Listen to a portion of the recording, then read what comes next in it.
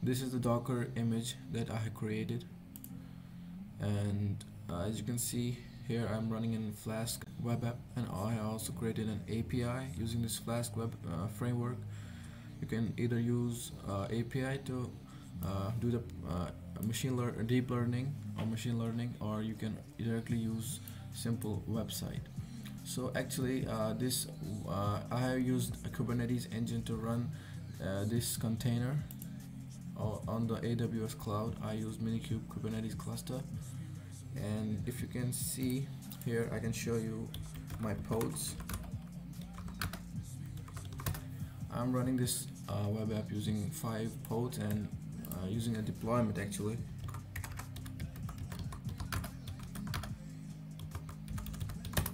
Yeah, as you can see here, 5 pods are running, up and running.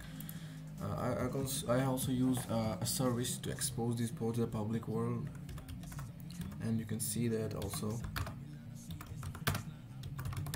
Yeah, here you can see my service is the name of my service, and I'm exposing it to the public world. Now actually I have not shown my IP address here. I used a DNS to not expose my server publicly. So this DNS behind the scene is just using the IP address of this instance. So let's just predict something. Let's just give some random values here.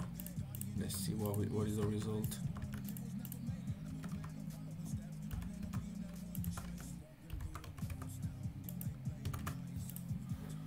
Yeah, as you can see, the result has came here, and the patient is diabetes positive. Okay, this web app is running. Now also let's just test the API real quick using Postman. Let's again give some random values.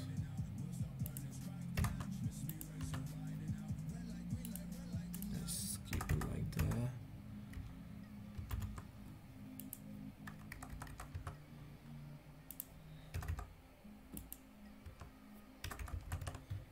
Let's just predict some. Yeah, as you can see here, according to these values, the result has came negative. The patient is diabetes negative.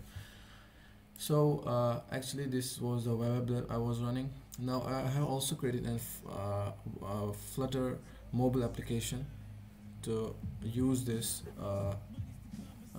machine learning. I have integrated both using mobile app. So if you can see here, this is my web app, mobile app, sorry. Yeah, let's just give again some random values here.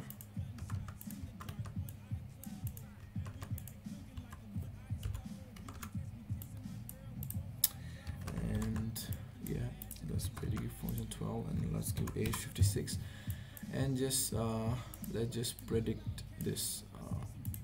Let's just predict. Yeah, the result has came, and it says patient is diabetes positive.